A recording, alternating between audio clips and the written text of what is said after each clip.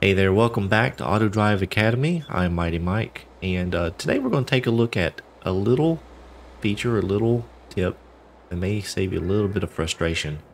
Now, you may know about this already, you may not, but we're going to show you anyway, and hopefully it helps you out.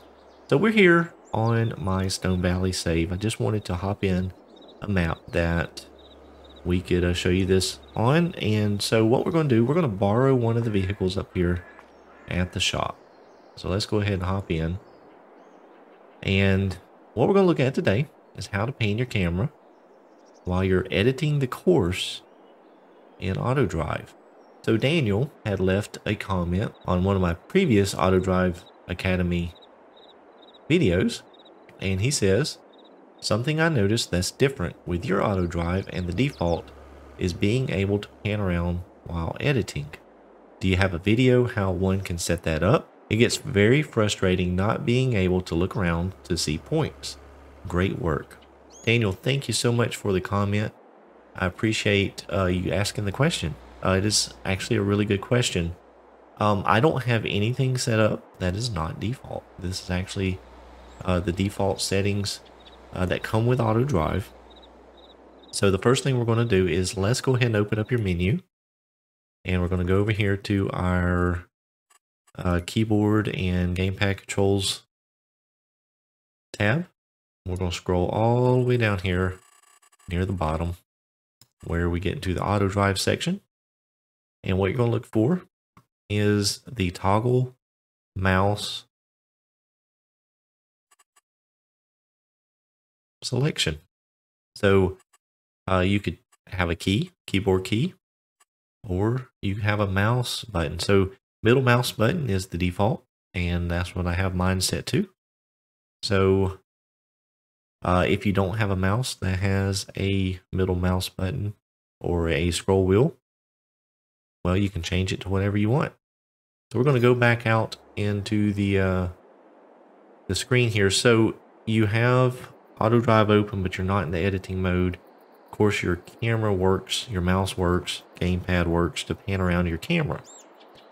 Now, in order to get to the editing mode, you need to middle mouse click, or that's what I have set as the default, to unlock the mouse. So you see now the mouse moves around the screen, and then we're going to go into editing mode.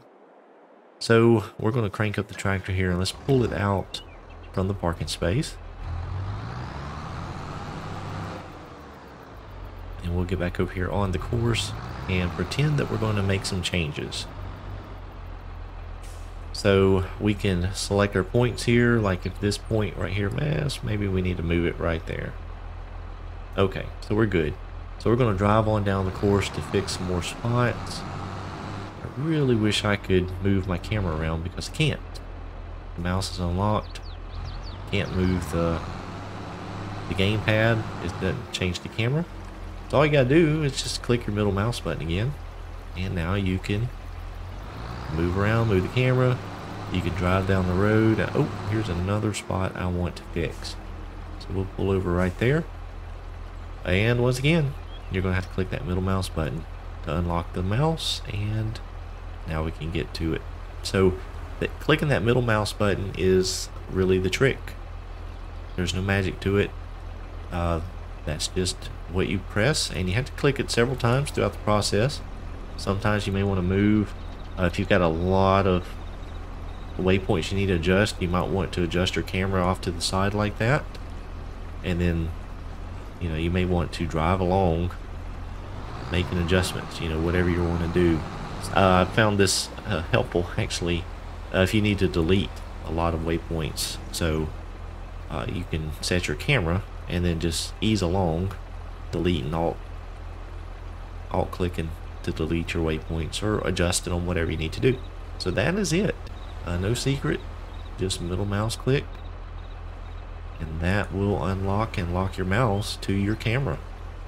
And that's all there is to it. So Daniel, thank you again for the question. It was a great question, and hopefully this helped you. And if it did, make sure you click that thumbs up button on the video. If you are not a subscriber, go ahead and click that button too. Click all the buttons. Hope you all have a blessed day. Thank you so much for watching.